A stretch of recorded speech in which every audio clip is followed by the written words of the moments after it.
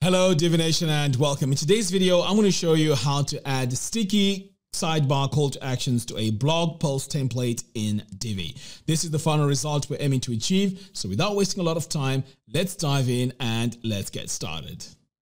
All right, so first things first, for this tutorial, we need to download this layout pack. Now, this layout pack is absolutely free, and this is called the Theme Builder pack for Divi. Okay, so I'm just going to scroll down here and show you where the files are. In fact, this is a slight preview of what the post will look like. So if I scroll down here, you can see it uses Divi 4.0.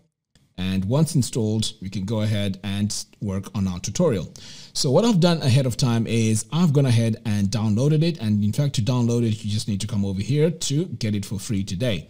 So once you click on that, you click here where it says download the Theme Builder pack. And there's also a video here to show you how to install the Theme Builder pack.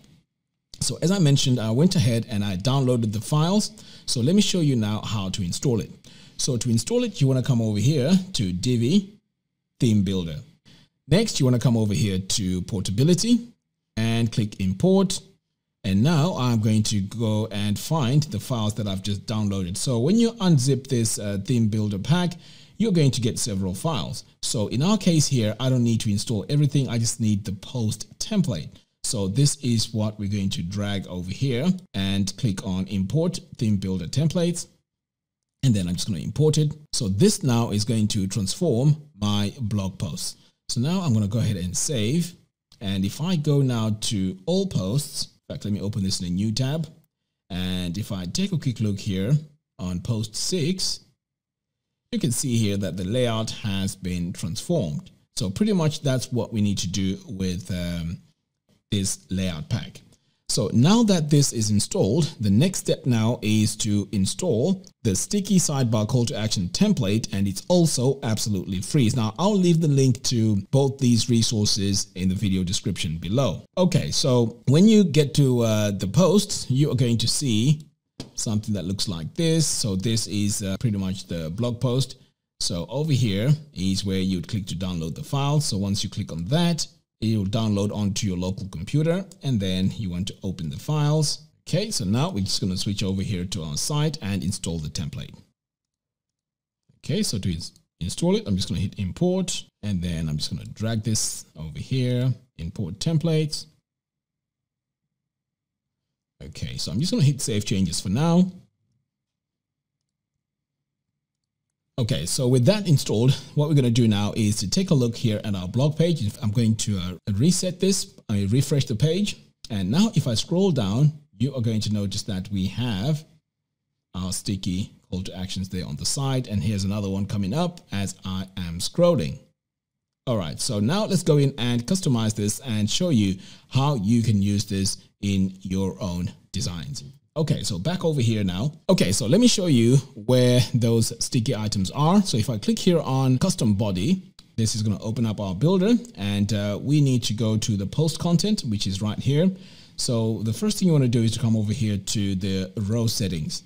So in here, we can go into column 1. So let me just scroll down here so we can see where our items are. So you can see this is where it is. So what you can do here is to go in and customize all this if you need to. So where that is, so let me show you how you would customize this. So I'm going to click here on this gear icon, and this is going to take me into my call to action settings.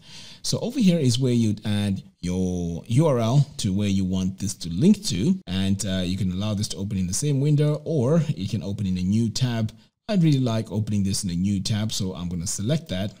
Of course, you can use module link URL, but of course you don't need to do that because you have the button already. So let's say you want to customize this button, so you can just click here and this will take you to the button. So it's important that you go ahead and change the background colors of your buttons, because this is how you'd match your branding with this template that we've just added. So let's say you also want to add your text over here. So you can come over here to content, click on text, and this is where you would customize your text. And this, if this is a bit too much for you, you can go in here and change the design and customize the text to whatever size you want. Now, what also you can do here is to go to the background, and over here you can add a background color, just like that.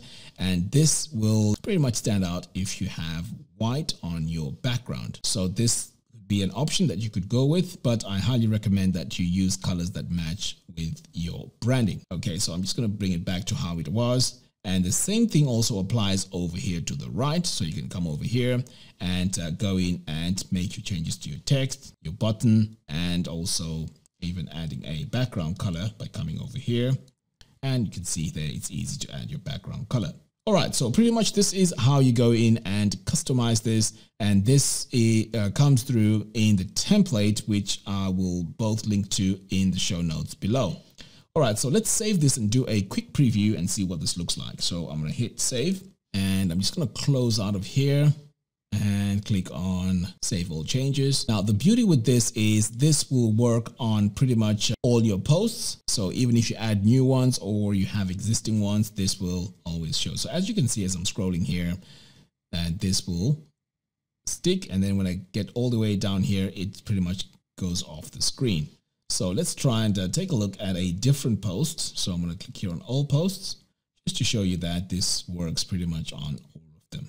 Okay, so this is another one. So if I start scrolling here, you can see here on the left it's showing, and in a moment you're going to see another one coming on the right, and this one here on the left is staying on the screen, and then they both go off.